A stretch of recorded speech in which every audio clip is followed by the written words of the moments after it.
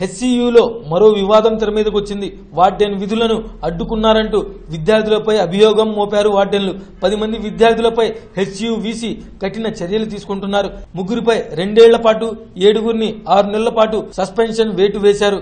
దీంతో విద్యార్థులు భగ్గుమన్నారు. 10 మంది ఎస్ఎఫ్ఐ విద్యార్థులను అకారణంగా సస్పెండ్ చేయడంపై ఆగ్రహం వ్యక్తం చేశారు. యూనివర్సిటీలో ఆందోళన చేశారు. సస్పెన్షన్ వెంటనే ఎత్తివేయాలని విద్యార్థులు డిమాండ్ చేశారు. తెలంగాణలోని పలు జిల్లాల్లో వీసీకి వ్యతిరేకంగా ఆందోళనలు సాగుతున్నాయి. నిజామాబాద్ లో వీసీ దిష్టి బొమ్మ దగ్ధం చేశారు విద్యార్థి సంఘాలు.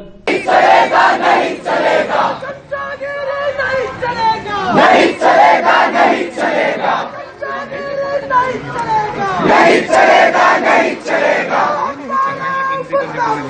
मुर्दाबाद मुर्दाबाद मुर्दाबाद मुर्दाबाद शर्म करो शर्म करो शर्म करो शर्म करो शर्म करो इस बार नहीं हम छोड़ेंगे इस बार नहीं हम छोड़ेंगे संघर्ष हमारा नारा है संघर्ष हमारा नारा है down down down down down down down down down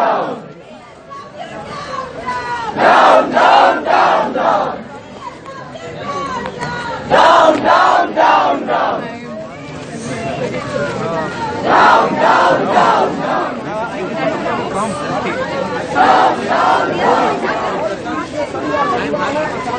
नहीं चलेगा नहीं चलेगा नहीं चलेगा नहीं चलेगा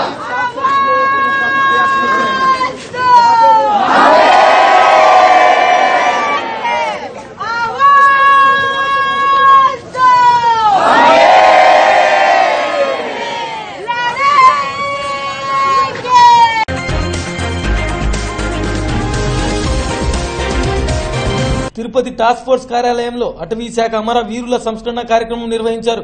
తిరుమల అటవీ ప్రాంతంలో ఎర్ర స్మగ్లర్లతో విరోచితంగా పోరాడి అసువులు బాసిన డేవిడ్ కరుణాకర్, శ్రీధర్ చిత్రపటాలకు నివాళులర్పించారు. ఈ సందర్భంగా టాస్క్ ఫోర్స్ ఎస్పీ రవిశంకర్ మాట్లాడారు.